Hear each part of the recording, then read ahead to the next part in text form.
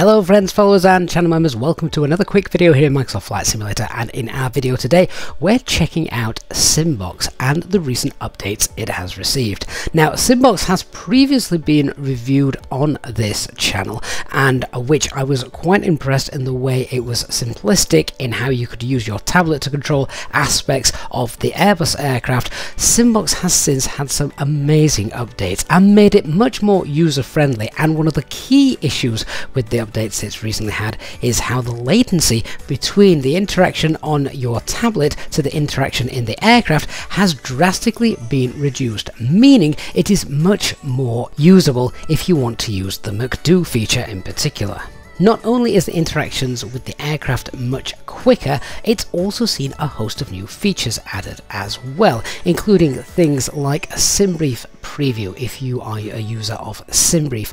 Lots of new profiles have also been added, so for example SimBox now supports the default Microsoft Flight Simulator ATR and Boeing 787. They've also added a CRJ profile as well. And for those of you who fly in X-Plane, this software also works with X-Plane and the Zibo mod 737. What I particularly like about SimBox is the simplicity of it. Simply, once the simulator is up and running, open up the SimBox app and then ensure that it is turned on within the top toolbar in Microsoft Flight Simulator.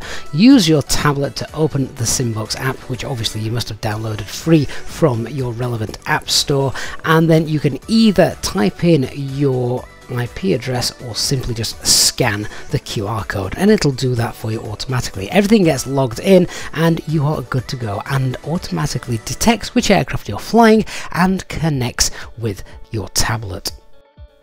In my previous video where I showed SimBox off, it was okay. It did exactly as advertised and it worked, but there was a lag between pressing the button on my tablet and the information then getting transferred to the simulator, which then in some instances when time was of the essence, if we were busy on VATSIM or something like that, then it was a little bit frustrating and at times became unusable. Since then though, the developers have really worked on this, and as you can see as I'm tapping away here now, just setting up a flight, the moment I'm tapping in there on my physical tablet, it is going straight into the simulators there, you can see on the right hand side, with pretty much no lag at all. And this is as I found it when I completed an entire flight. In fact, previously I've also been streaming my live streams and also using this as well just to test it out, and I'm very impressed. Of course you can see at the top of the tablet as well that I've got options for the MCDU and also the lights. I find the lights being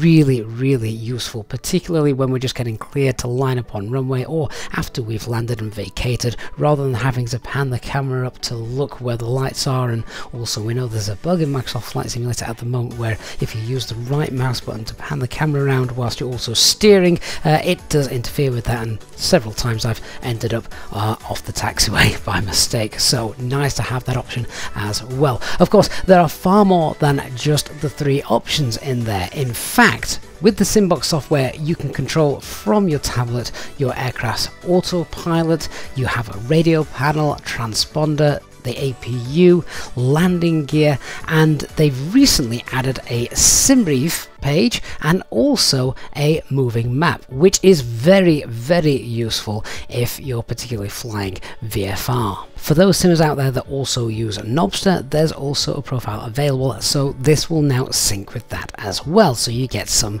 tactile feel. I'm happy to say that the recent updates in SimBox have meant that I've actually come back to using this program to help control my aircraft. And of course, for those of you who do want the Fenix A320's MCDU on a tablet, this is probably the best way of getting it, and it's one which I've been using, as I said, in some recent live streams and found it to be very useful with no latency delays of any kind.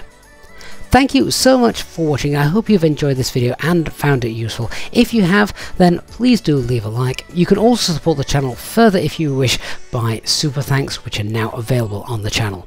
If you are new to us, then please don't forget to hit that subscribe button and turn on the notification bell so you don't miss any future videos and of course our live streams. Thanks for watching. I'll see you all again in the next one. Bye bye for now.